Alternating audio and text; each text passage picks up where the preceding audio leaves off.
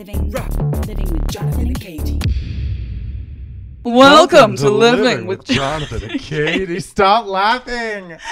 Okay, we're just going to keep going. Okay. That is literally the 12th time we've tried to do our intro, but we need to keep going. Welcome to Living with Jonathan and Katy. I am Katy French, and I am...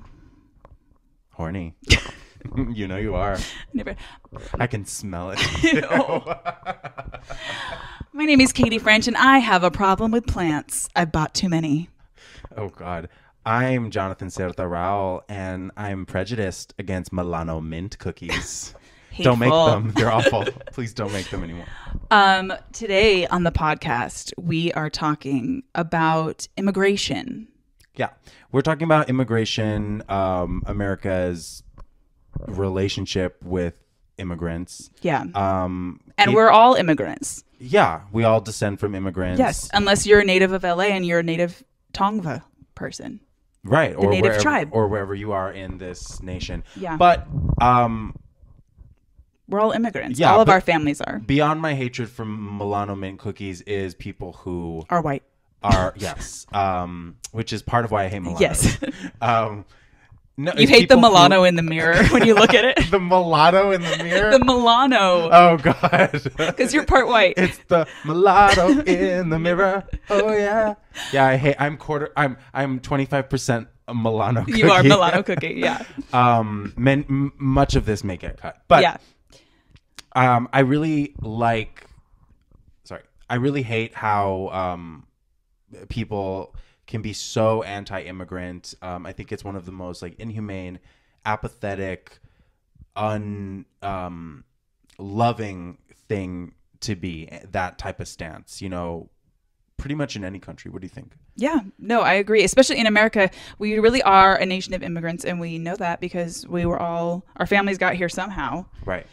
And we were lucky to be born in this era, in this place on Earth, and that's because of our immigrant ancestors. Yeah. How did your family get here? Oh, God, how didn't they get here? Snuck in through the cracks, flew in through the windows. No, my family came here in two ways. My dad's side is pretty quick to describe. My dad is half Mexican, half white, and his white side got here, I think, from just coming over from Europe, the same as your ancestors, I think. And then the Mexican side, they've been here since it was Mexico. So that side of the family probably has been in the U.S. longer than any other part of my family. Yeah. They've been in the U.S. since it was Mexico, and then before it was Mexico when it was New Spain. And then, of course, we have indigenous ancestry. So we have ancestors who have been in the land since before Europeans even came. And so they've always been here. So they've had a very different relationship with the U.S. because they always felt that they were kind of overtaken and that the land was, the border crossed them and that they were treated like second-class citizens in their own land, which is what happened, Yeah. Treated as immigrants in a land that they didn't immigrate to. When they came up, it was all Mexico, and they were moving from Jalisco to the New Mexico area, but they just looked at that because it was Mexico as we're just moving north, Yeah. So that's how my dad's family got here. My mom, she's from Mexico. Her family came in the 60s, and they immigrated over with the help of some family who had already previously immigrated 20 years prior, who were already living in LA. They helped contact some Mexican-American politician or someone who had some type of pull in immigration, and they were able to get the family over, and they only waited a year in Tijuana, which is still a long time because there was a guy it was very hard in Tijuana. They said my abuelita was at the end of her rope. She wanted to either cross without papers or go back to Michoacan where they came from, because living in Tijuana was hellish at the time, and she had 5 kids and she had no job, and she had her sons out selling flowers in the streets, and she was making food for everyone in the neighborhood because there was a lot of people who didn't have a lot of resources. There was a guy who was killing people at the time there, and my mom was almost one of his victims, and she got thrown into a well. Yeah. What? It's a crazy story, but... And they were fleeing Michoacan. They were fleeing violence in Michoacan. They were fleeing the cartels in Michoacan. They were going around and killing any eldest sons of landowners, and my abuelito owned a small plot of land. It was like a little farm, you know, way out in rural Michoacan, because of if they do that, then they can kind of consolidate land. So he feared for his son's safety, my tío Jorge and my tío Javier, who were teenagers at the time. So perfect age to get murdered by the cartel. Yeah. Because that's the time when you are starting to work, you know? Yeah. Like my abuelito started working when he was 12. So 15, 16, you're totally able to, you know, be in charge of pieces of land, especially if you grew up knowing how to work it, you know? Yeah. And so they fled the family to Tijuana, and my abuelita was alone with her 5 kids. My abuelito was already in the US because he was lucky that he happened to be born in East LA and never knew it until he was in his mid-20s. My abuelito was born here because he was from Mexico, but his mom, she was from Mexico, but she like grew up here. So she like immigrated as a small child. So she's basically like Mexican American. And then she met this Mexican dude from Michoacan, which is my abuelito's dad. And then they had 2 of the kids in East LA, but then went back to Mexico. I don't know why they went back, but this was like back in the 20s. But that's pretty crazy because that means that my great grandma was a Mexican American chick back in like the early 1900s LA, and there are pictures we found of her like in East LA or in front of LA City Hall way back then. And you know, she's from Mexico, but she grew up here, so it's like I have more in common with my great grandma than I do with my grandpa, who, you know, he was born in East LA, but he grew up completely in Mexico and didn't even know he had citizenship until he was an adult. Because from 12 to the time that he was 20, they were like, he was going around Mexico just working. Yeah. He was kicked out of the house when he was 12, just abandoned.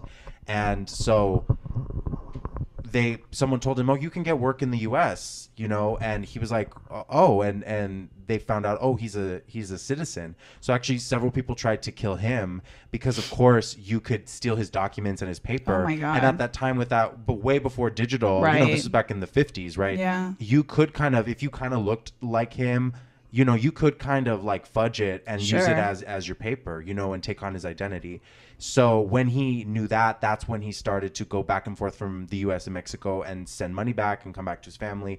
But eventually when they wanted to come over, he had to stay in the US in order to secure their life and get everything ready. And he was doing everything he could to get them over, but the process was way more complicated. It wasn't easy to get just his family, even though it was his wife and his kids. It wasn't easy. He had to enlist the help of one of our cousins who had immigrated 20 years prior, and then find someone in the fucking government bureaucracy that was an ally who helped the family come over. And it was like real quick, like my abuelita was at the end of her rope and they were kind of like, we're turning back or we're crossing. That's the deal. Then they contacted them and were like, you have, you know, 12 hours to get down here, maybe even less. And if you don't get down here right away, then this spot may go to someone else. So you have a limited window to get you and the kids down here to the border ready to go. And that's how they were able to cross over. It was by chance, you know. And I was telling you earlier, that's something that a lot of people don't understand about crossing legally or illegally, quote unquote, even though I don't believe anyone's illegal. It's left up to chance. Yeah. Had she decided to cross, she would have crossed without papers if she just couldn't wait. If she had decided to take the family the day before, had she gone back to Michoacan, they would have missed it. You know, it's like you crossing legally or not is a lot of time by necessity, emergency, and chance. Those are the factors that play into it. Yeah. That's how my family got here. What about you, Katy? The drama. I know most of my family history, since as we've talked about in our web series, we're related to P.T. Barnum, and so he did genealogy and ancestry, so we know our little thing. The OG family that got here, well, 2 sides, like on my mom's side, it was 2 brothers in like the 1600s who were indentured servants. They were like 15 and 17. They were like the sons number like 12 and 13 of their family in England. So obviously like nothing. Wow. They were poor. They were, you know, whatever.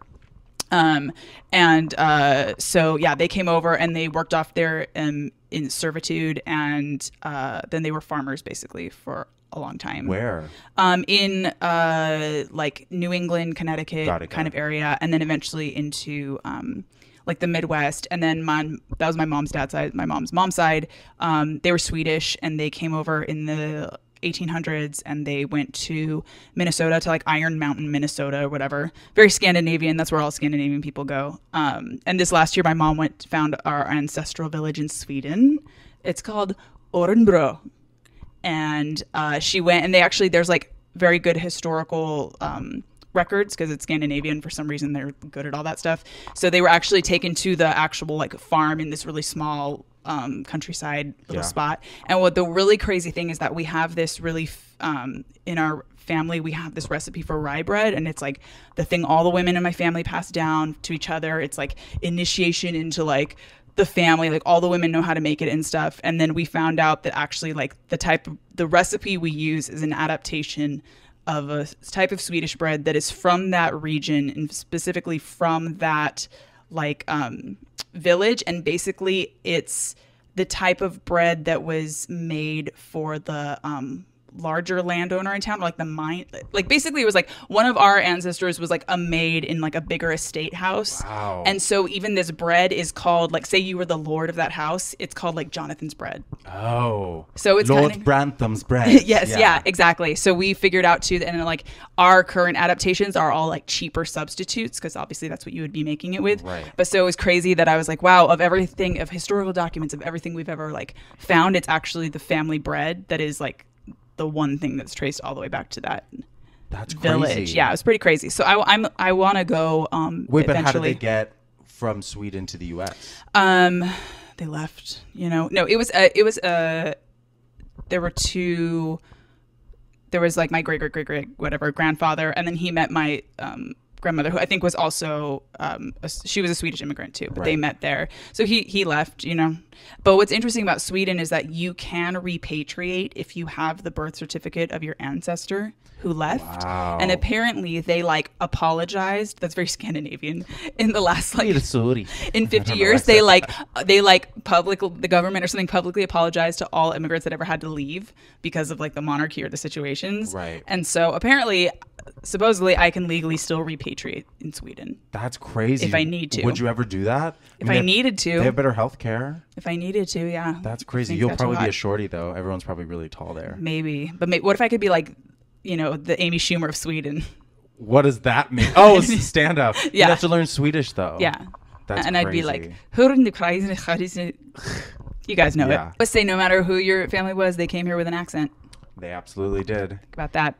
Or a slutson, as we say. What would you feel if you had to flee? Like if something happened in America that raised the political climate to a point where there was a government coup and it completely became undemocratic and a dictatorship, and there were people fleeing,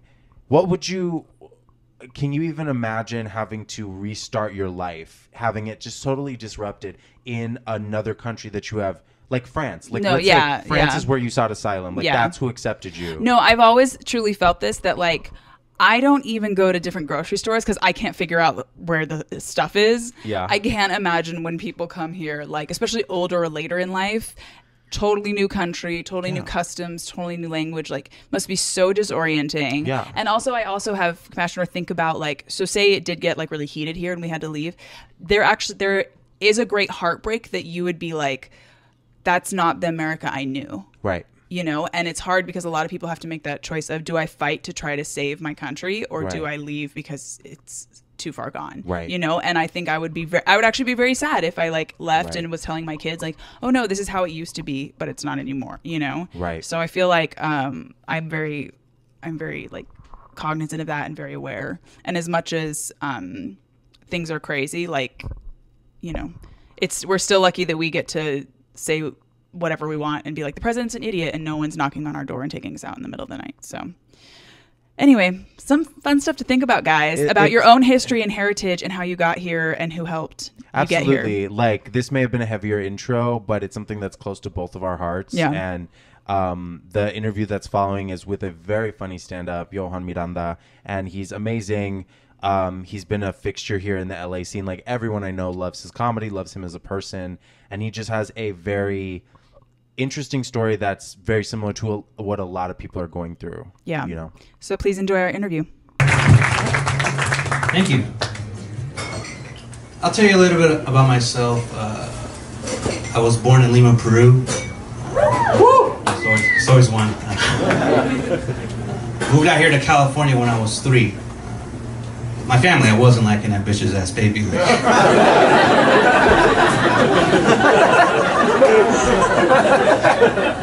See, later on I got dreams. Send money later. We came here on a tourist visa. We came here on vacation. And we're just not done sightseeing, you know?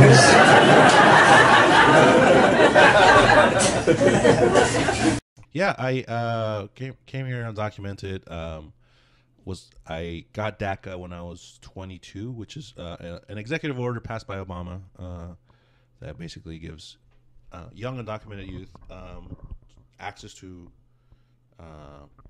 driver's license, work permit, and so basically lets us work and live here.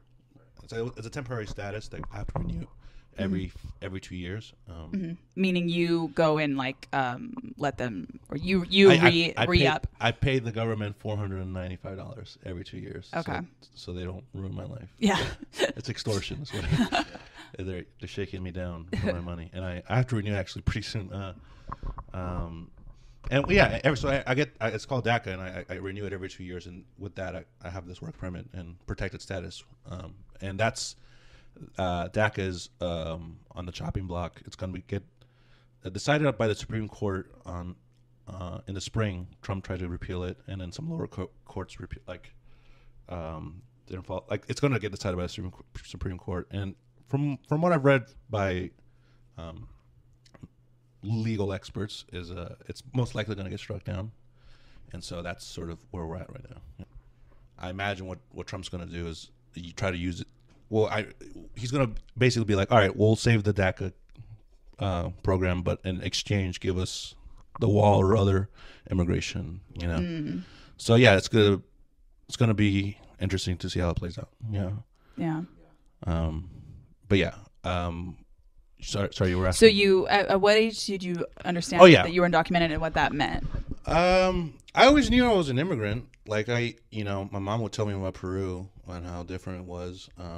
And I didn't really understand that there was like different degrees of immigrants. I thought we all just had it hard, you know. Like, I had some hints here and there, like my mom was able to drive us to school like when I was like, I forget what age, when I was maybe elementary. And I remember I just remember that she wasn't able to drive anymore because Governor Arnold Schwarzenegger, he campaigned on the promise to not let undocumented immigrants drive. So my mom wasn't able to drive.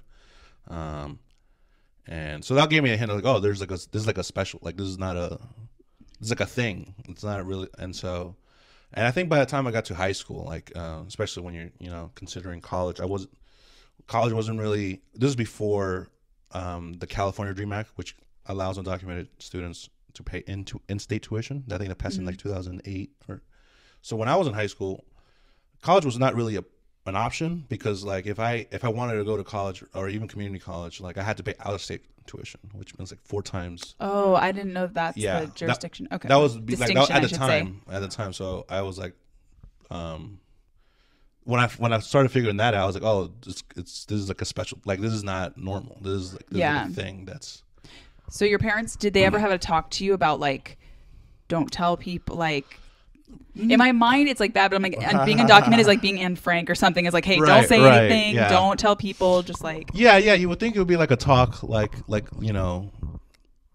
a talk I imagine a parent gives you to let you know that you're adopted. Yeah, exactly. Something like that. Like, oh, this isn't your real country. You think it is. Yeah. They never sat me down and gave me that. I mean, my dad never even gave me the talk. Like, the other talk about how you got here on planet Earth. Yeah. I think it's just So no, I kind of just put the pieces together, and they I think it just happens something slowly and naturally over time. You realize, or like realize, and also my parents just like, oh, you can't do that. So they would just say, hey, yeah, that's not something you can do. Yeah. It's like, so it's like, I think a combination of the news, because especially around the time I was in high school, it did become like the third rail of politics, where it's like, and I remember 2006 there was a national protest of I think in response to like a really anti-immigrant law in Arizona, and so there was a growing consciousness of like what just in general, and so I think as in high school I started realizing like what exactly position I'm in and what the landscape is. It's like what opportunities I have and I don't.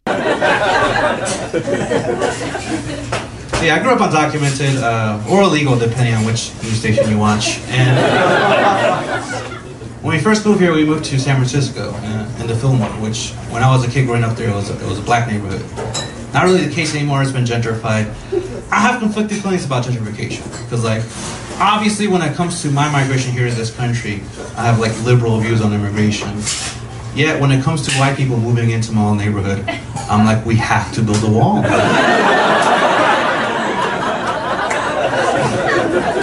I think if I understand correctly, my dad, it was like kind of between New York and San Francisco, and San Francisco seems nicer, you know. Yeah. And it was still affordable. Yeah. Somewhat. I mean, we lived like in a studio, but it was still like, affordable. And like first and second grade, I went to a bilingual school, which is so most of my classmates were immigrants, and we spoke Spanish and learned English, and so it's hard to tell like what like to me that was the norm. That was like I thought everyone I thought that was the whole country. Yeah. And then we got priced out of San Francisco. We had to move to Pinole in the East Bay, and that was just like like just English public school, and it's more like suburbs, like more. I mean, going back to your question, like, I felt more just like a city kid, like going to me more than anything. I had no concept of America, like, or I still don't really. I mean, I grew up spent 30 years old. I've lived most of it in California, so that's my favorite reference to everything. And so when I go to somewhere else, I'm like, what the fuck is this? You're talking about Arizona? This is in California, like. I didn't really understand that there is a lot of resentment towards California because we think we're better, and as I've gone on, I'm kind of leaning into that. Like we are better. We are. Yeah, I am. Like, well, that's the thing. It's like because like in San Francisco, it was immigrant, classmates, and even in Pinole, like it was like a quarter white, a quarter black, a quarter Hispanic. It's super diverse. Yeah. So like when I go to other places and they have these like, oh, you guys have racism here, right? It's like quaint. It just feels like time travel. It's like going to like one of those like it's like going to like a Civil War reenactment. Like this exists. Like what do you guys do? Like it's that's how I feel more like. I guess I identify more as a Californian than an American. Yeah. So at what age did you like? Not just how did like being undocumented affect you, but like what was kind of like what were like barriers? So you said like you realized like you can't go to college, but how did you realize that? Like who did your mom tell you, or was it just like you just kind of? I think by the time I was like a sophomore, junior, when you start, I had the internet, I didn't sure. I could look it up and going back to what we were saying earlier, like. Because 2006 was the national march for immigrant rights. Like it was like the first beginning of what we have, the contemporary immigrant rights movement. So I think around that time I became aware of like with becoming aware, I just Googled like what's the deal with with being undocumented. And I think in a big way, Governor Schwarzenegger was the first time I had to think about it. Like, why is he going so hard? And he won. Like he won the election because of that. Yeah, so that made me as a fucking immigrant, and that's why these immigrants are a problem. No, I'm kidding. I try to bring. I always bring that up because he to me is the prototype of Trump. And even though now he's like trying to portray himself as like a centrist or like reasonable conservative, he totally like his whole campaign was the anti-immigrant That's how he won against the recall against Greed Davis. But if there weren't immigrants, where would his baby mamas come from?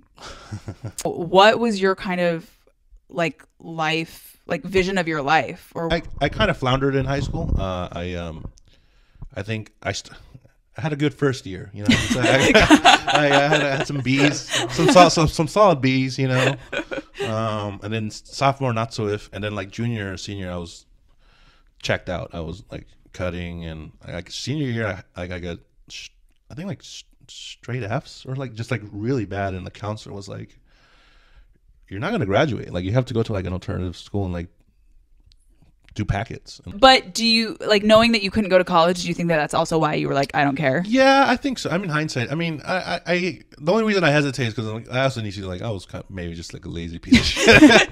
But I'm sure that played. But it's fun to blame it on that. Yeah.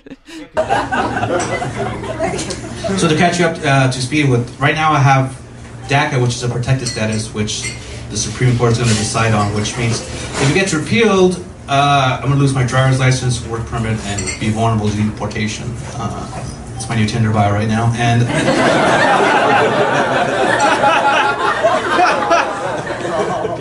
the way I would describe it to people is like, this is the first time in my life where I've ever had the thought of like, well, maybe I should lose some weight. Because it just feels like at some point in the next couple of years, I'm going to have to like run or something.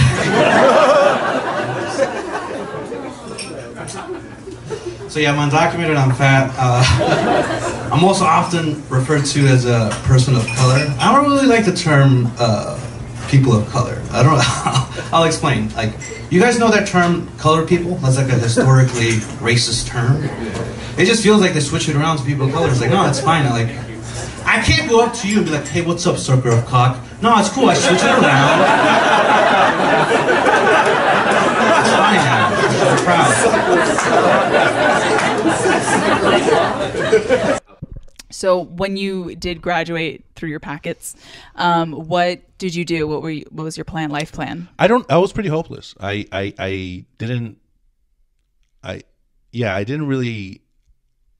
Yeah, because at the time, DACA wasn't even on the horizon. I wasn't sure what to do or what to.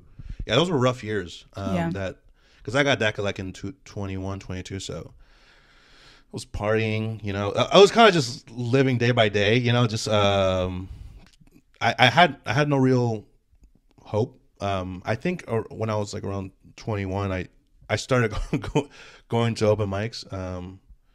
Because at that point, when you don't have nothing to lose, that's when you start comedy. Always. Yeah. Can we talk about? So I think that something like some people don't realize is like, can we talk about all the things you can't do if you're undocumented? So like you said, driving, can't go to school. What can't work legally. What you're kind of like trapped at every. No health care, I'm assuming, obviously. Healthcare, you can't, contrary to people's beliefs, you can't get welfare because you're not in the system. No. So, yeah, what can you... what do you do? What can you do? I didn't know what I was going to do. And so I started doing comedy, and I was like, oh, well, this will keep me distracted at least. In high school, I would go to like live shows, and then I was like, oh, then I would go to open mics and see what the local scene is like. And I remember when I started, San Francisco scene was still relatively small. There wasn't mics every day, and then within a year, there was like it grew like almost exponentially. And so yeah, and that kept me in like I think it helped a lot. It kept me involved in something. It gave me a community, and and then I got DACA in 22 when I was 22, and then. So what year was that? 2012. Okay. 2012, yeah. And were you nervous about that or like excited? Because it involves you going on record about being undocumented. Yeah. You have to sign up and tell them basically. I remember I told my cousin Fernando and a couple who was also at the time undocumented, and a couple others that I know are undocumented. Like, because I remember seeing like June 5th. I remember seeing it. Because it was an executive order, like he just literally, he announced it, and it's like he dropped an album basically. He did the Beyonce thing, yeah. And I remember seeing it in the news, and I was like, I was excited. I was like, fucking Jesus Christ, what a godsend. But I do remember telling other people, and there being hesitation or at least suspicion, or I was like, well, because it said you. It basically means like, yeah, you have to submit your paperwork to the government as an undocumented immigrant. You have to say, this is who I am, this is how long I've been, you know. And so and so there was that suspicion, and I remember I was the one that was telling Fernando and all, like, no, let's do it, like, Yeah. well, you know, they can't. What's the worst that can happen, you know? And cut to Yeah. Oh boy. yeah. Which I still don't regret. I mean, you know, it's been a good time. It's been a good run. So, but DACA meant that you could. What did it mean for you? Like, it meant that you could get a work permit and that you could get temporary status. Like, what is it? To me, it meant like I could just live my life, because it really gave me everything I wanted. Like, I don't care about like being officially like I could work and I can be here legally and not have to worry about the, because I remember like when I think I was like 19 or whatever else, I was walking down the street and it was like 6 a.m, so still like kind of like early morning, and I got pulled. I was walking, I saw the police lights flashing on me, you know the side light, and they were like, yeah, like, you know, put your hands in the air, and they had me like searched me, and they asked for my ID, and I only had my high school ID, you know, and they let me go. Well, it was in response to like a robbery nearby, and they're like, oh, we thought maybe, but I remember that they were like, you know, you got to get a driver's license. What are you doing? You know, and I was like, I'm scared to drive. I forget what I said. You were young enough, you could kind of play it off. Yeah. But after that, I was scared, because I was like, what if I run into that guy again? You know, and I was like, just having that fear of. I remember, like, it's such a long time ago, but I do remember just being scared of any interaction with the police, and so what DACA meant to me is like just a huge burden lifted off my shoulders. That fear, I don't even have to think about that. Yeah. I'm like, good. I can talk shit to the police, you know? Yeah. And I do, yeah. I wouldn't do that, but like, just in general, I don't even have to think about it. It's a relief, yeah. Do you remember literally like when you got it, just being like, holy shit, I can't believe this? Yeah. Like, no, I really, when I got the card, I was like, Jesus Christ, like it's like a paradigm shift. It's just like, it felt like, okay, now I can start living my life. I can actually start planning my future. I also don't know why the burden is on us to be people of color. Like, I didn't agree to that. That's a raw deal. Like, how about we just call white people of no color, and the rest of us just keep people.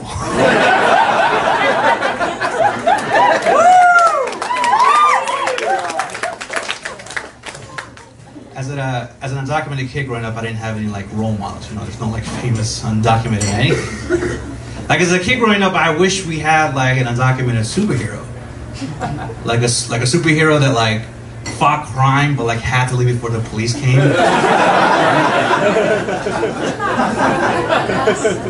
The local police chief was like, "It's great that he's fighting crime, but he's taking our jobs."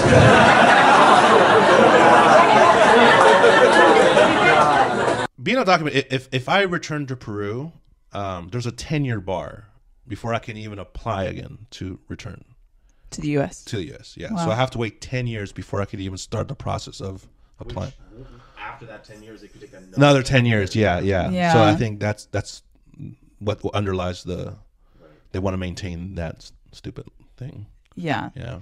Do you when you got that paperwork, how do you prove like that you were brought here as a child? Like, what's the jurisdiction? Like, how do I prove that I was here every year? Yeah. Or like the rule, it's DACA's for kids who were brought here. Yeah. Had no control. Yeah. How do you prove that you were that child? Like, how do you? It really is like collecting every report card, everything. Wow. So showing just how long you have been here. Just have proof that I was, which was like, you know. Wow. Luckily my parents did keep all of that, like, report cards, high school, like everything, literally everything that shows that, oh, this guy was here. That I think. Do you print out your Facebook? Like, Yeah. basically. MySpace, yeah. Yeah. Yeah, I remember it was like a huge folder with just Yeah. a bunch of like, just you have to, like, I remember the person who was helping us file it worked for a nonprofit. She was like, yeah, just overkill, just really much like as possible. as much as possible. There's no, just overdo it. So yeah, it really, yeah, whatever, it could be anything, phone bill or whatever. Yeah. Wow. Yeah. So how many kids or how many dreamers did that? I think the program was at the time when I believe the number was around 800,000 to a million. Yeah. Wow. And now it's effectively it's in limbo right now. So that means people can't sign up for it for the first time. So there's kids that are graduating high school who are in the same position that I was. Right.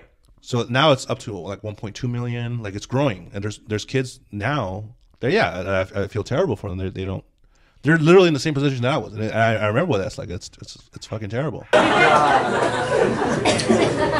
Growing up, English wasn't my first language, so I had a hard time understanding like common phrases and how they were used. Like the phrase "we'll see about that," because when you break that phrase down, all it means it's happening, it's coming in the future. But you can't say "we'll see about that" like in a non-threatening manner.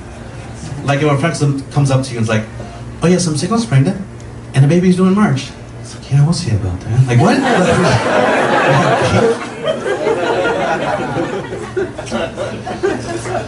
Growing up, I went to public school. I always used to hear that phrase, "say no to drugs." Remember that phrase? There. Whoever coined that phrase, "say no to drugs," was obviously never offered any, like in real life. Because you don't say no to drugs, you know, that's way too confrontational. You just say, "I'm good," right?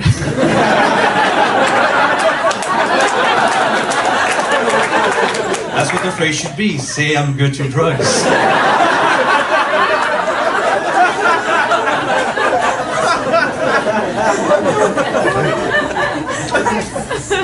I think the worst part of this whole thing has been like having to like fight for my rights. Going to protest. Ugh. It's terrible. Gotta go somewhere and find parking. Now I gotta listen to this dude play the drums. Ugh. I also have a hard time relating to how radical the rhetoric is sometimes, because the most popular slogan for undocumented activists right now is "undocumented and unafraid," which is a badass slogan, and I understand why it exists. But sometimes I'm afraid, you know? I'm a coward. So I was thinking, how can I personalize that slogan for me, you know, undocumented and unafraid? And the best I could come up with, and I might rock this at the next protest, is undocumented and uncircumcised.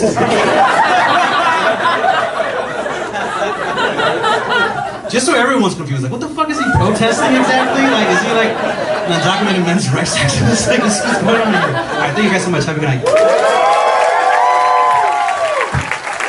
I'm used to this undocumented shit, but bombing in front of people is like the worst. No, that hurts. That's a more urgent situation to fix.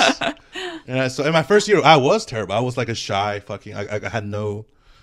Yeah. So I think because I was just so focused on just commenting, like just fucking figure this out. It didn't even. And I was just. And also, I didn't have like. I was still young. I didn't have anything to say. You know, I wasn't like talking about immigration on stage. So I was just feeling like, oh, how can I be funny? Like, what do I have to like? You know, just doing dumb jokes and shit. Yeah. So yeah, it didn't really come up. And you know, with my friends and my comedian friends, yeah, we would just talk about comedy. We would just talk about you know how it is. Like you just That person sucks. Yeah. So you got your papers in 2012. Yes. Sorry. Yeah. I got my DACA. Yeah. Or yeah. So then what was life like after that? Oh, it was incredible. It was the best of times. Guys, let me tell you. Oh man, this fucking legally living here. I would Popping bottles and highly recommend it. It was no, it really was. I really look back, even though you know whatever happens next year if I lose it, I'm still gonna look back at it fondly. Yeah, it's better. Good years. It's better to have loved and lost than not loved at all. I don't regret anything. So you started work on a one-man show. Yes. called. Why Johan Miranda should be deported. Yes. And how did that come about? My Ramon Rivas, comedian Ramon Rivas, he was running a show at the, forget the name of the art gallery. Shout out to them.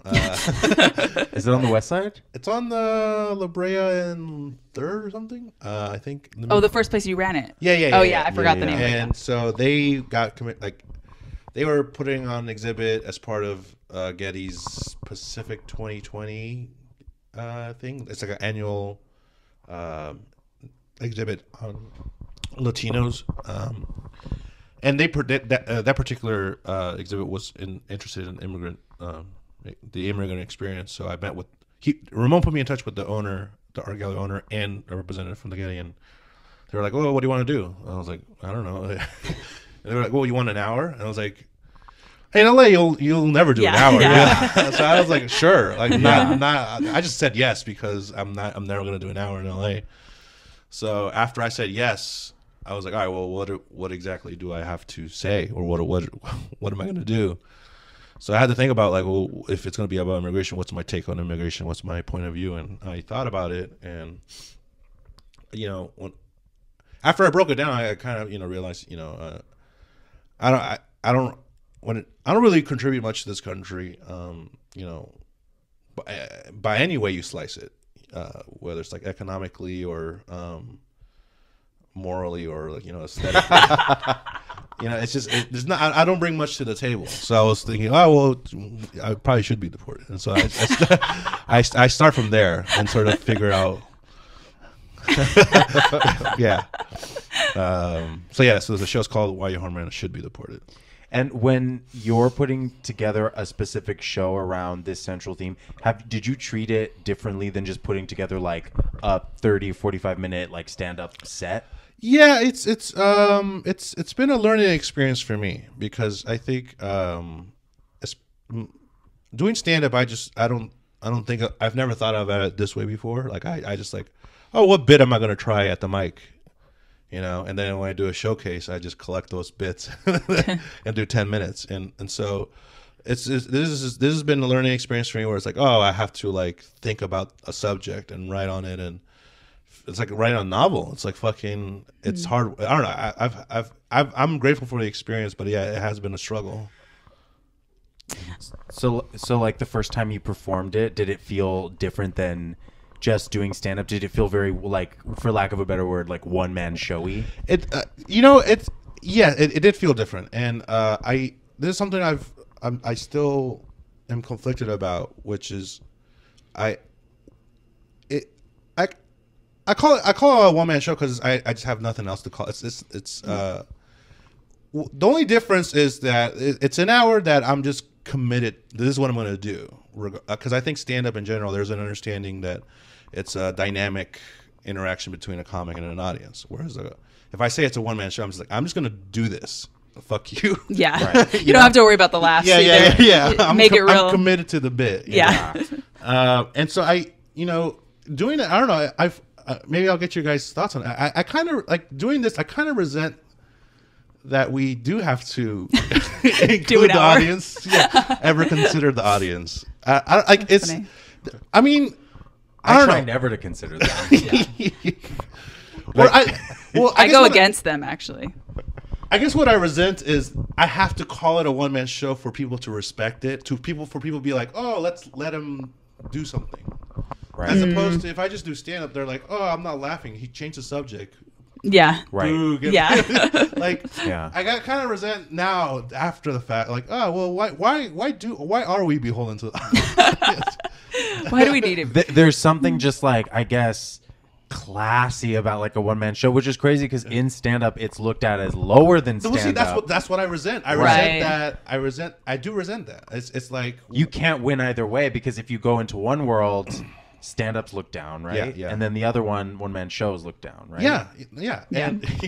But I will say I saw it. I saw your first run, and I loved it. It felt like a very cohesive, just like stand-up show. Yeah. And what I really liked, I just wanted to say in general, and that was the angle you were going for anyways, was like, it was a very funny and frank look at it without And I think a lot of your point is that, like you were saying, not that you should be deported, but that you're not the like, and this kid is like about to be a doctor at Harvard, but they can't be like, you know, you don't have the like the headline sob story, and you know, not that those kids like don't deserve that. I'm just saying that like you're like, I'm just a regular person, and that was a really refreshing take on your experience. Yeah, that's something I've been trying to be careful with this, just in general. Like, I think, you know, people in my situation are referred to as dreamers. You know, there's that narrative of like, these are the innocent. Don't blame them, blame their parents, or like, you know, these are just like innocent fucking college students or whatever. These are just great kids. I was like, which, you know, which I don't relate to. I mean, I didn't go to college, and it's also just like, it's a boring thing. It's just a fucking, who cares? Yeah. Fucking goody two shoes. Get over yourself. Squares. Yeah. These fucking squares with their fucking. Only you can see that. Yeah. I also didn't go to college. yeah. And on top of that, it's also a harmful narrative, because it does create that binary of the good immigrant and the bad immigrant. These are the good immigrants. They're like innocent.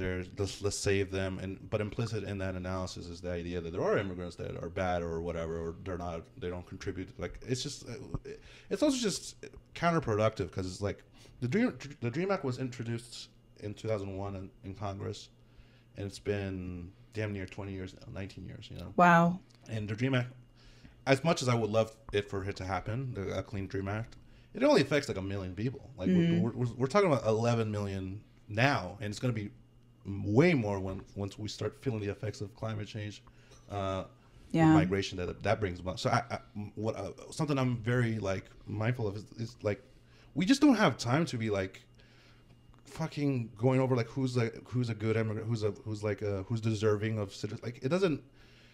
I don't even want to perpetuate that conversation. Right. Yeah. I think it's a misdirection. I think we need to just move on past it. We don't have time to even just. It's inhumane. Yeah. It's inhumane. It's indulgent. We should just move on. From that conversation. They do that with Black people too. They do that with, you need to kind of be remarkable.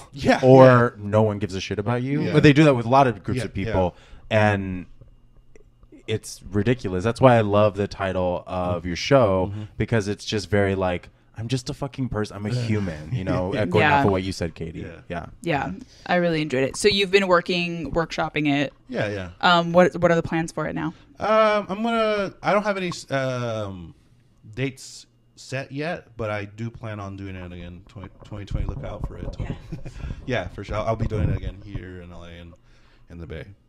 And I do have to say about one-man shows, I think the tide is changing on like any stigma about that or stand-up, because I just think like there's such good, like you had Phoebe Waller-Bridge, Mike Birbiglia doing stuff, like even back in the 90s, like Julia Sweeney, her one-man shows were like, they inspired me, like John Leguizamo, like you have all these people who are taking whatever like art it is, and like, I don't know, I feel like one-man shows are now becoming a thing where it's like, this is a piece of art that's amplified into like, you know what I mean? Into like a real, into like a theme, a narrative, a story, you know? No, absolutely. There's because I loved John Leguizamo's was Freak.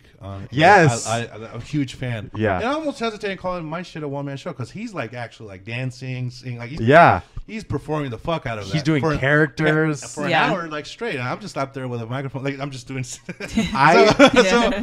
But yeah, I don't. Yeah, I mean, I think you like. I try not to get involved. Like it's the debates about what the craft or what categorization. Like, who cares? Just if you like it, you like it. You don't, you know. Right. Yeah.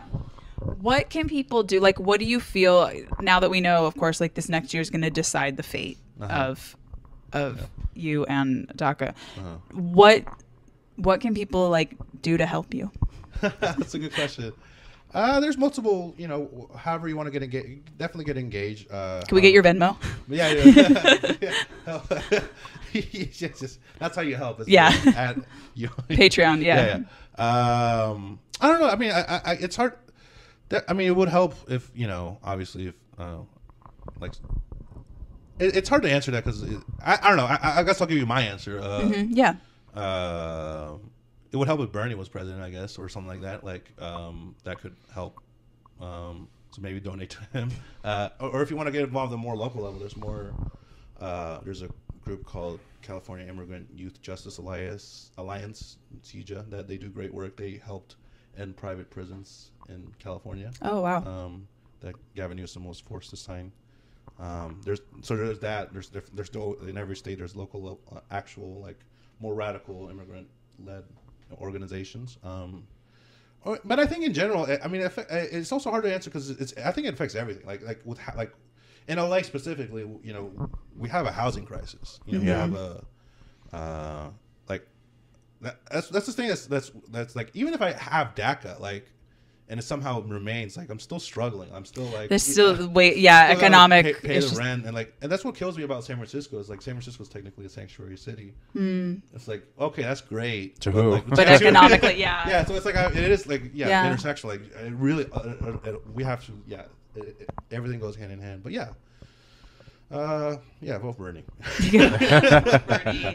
Watch Johan Miranda's beautiful stand-up. He's so funny. He really is. You are so refreshing. Yeah. I mean, there's so many comedians in LA, but it's so nice to see people that are just like different, just styles. Too. I don't know. It's just so refreshing. Yeah. Ever since you moved here, when I met you, I think back in 2015, it must have been. You always are someone who stands out comedically. Thanks. So. If you want to support DACA recipients, undocumented people, great comics, go see his shows, both at clubs, and also keep an eye out for his one-man show. Where can we find you? On Twitter or Instagram at Johan Comedy. There we go. Johan, thank you so much for thanks for being here. All right, bye. Living glam, living rock, living with Jonathan and Katy.